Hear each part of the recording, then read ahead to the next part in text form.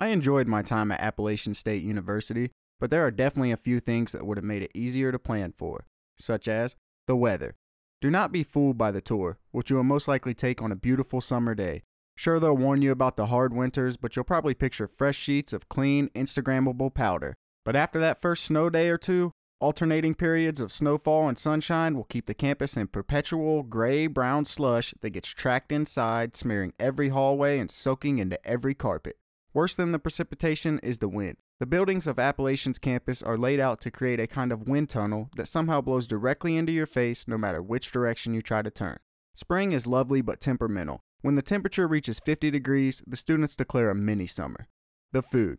Appalachian does not have a traditional meal plan system. Your meal card does not grant you entry twice daily into the cafeteria for nourishment. Everything sold on campus is a la carte.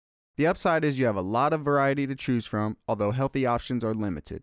The downside is you will run out of money unless you eat off campus virtually every day. Central Dining Hall is the biggest and newest cafeteria, but 90% of the time you'll come here for the Chick-fil-A. The Student Union has a cafe called Cascades. This is your best bet for healthier choices and quick snacks. Trivet Hall is the only cafeteria on the west side of campus. It's older and the food is often mediocre, but they make a good breakfast.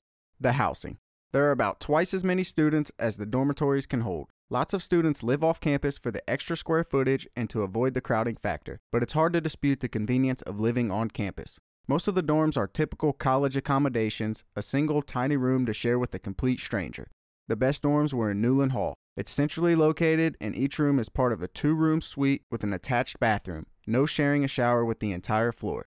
The Apple Cart. You can walk to Walmart from Appalachian's campus, but you will not want to walk back all that way carrying your groceries. That's why Appalachian runs the Apple Cart bus system, a completely free public transportation solution. It doesn't run too late and is often off schedule, but it makes running errands fairly convenient. You can bring your car with you, but most students drive like complete maniacs and parking is a hassle.